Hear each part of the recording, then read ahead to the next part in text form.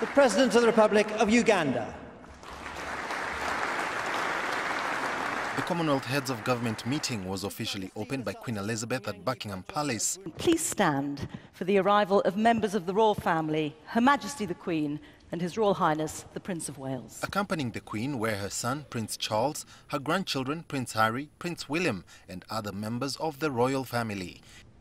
In attendance were 53 heads of state representing the Commonwealth nations. Among them, President Yoweri Museveni.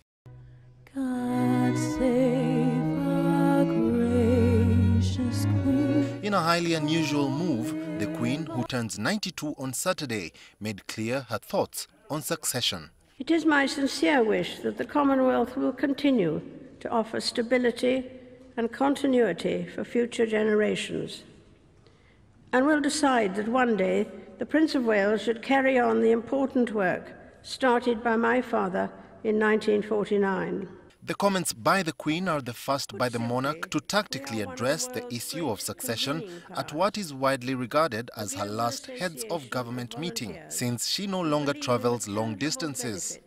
Mindful, as always, that this summit of Commonwealth leaders draws its mandate and authority from our member countries collectively, it gives me great pleasure to declare this meeting of the Commonwealth Heads of Government open.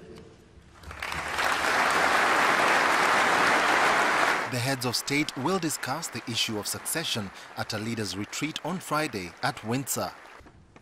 Earlier, Prince Charles described the meeting as an opportunity to give the Commonwealth a renewed relevance to all its citizens. And I pray that this Commonwealth Heads of Government meeting will not only revitalise the bonds between our countries, but will also give the Commonwealth a renewed relevance to all its citizens, finding practical solutions to their problems and giving life to their aspirations.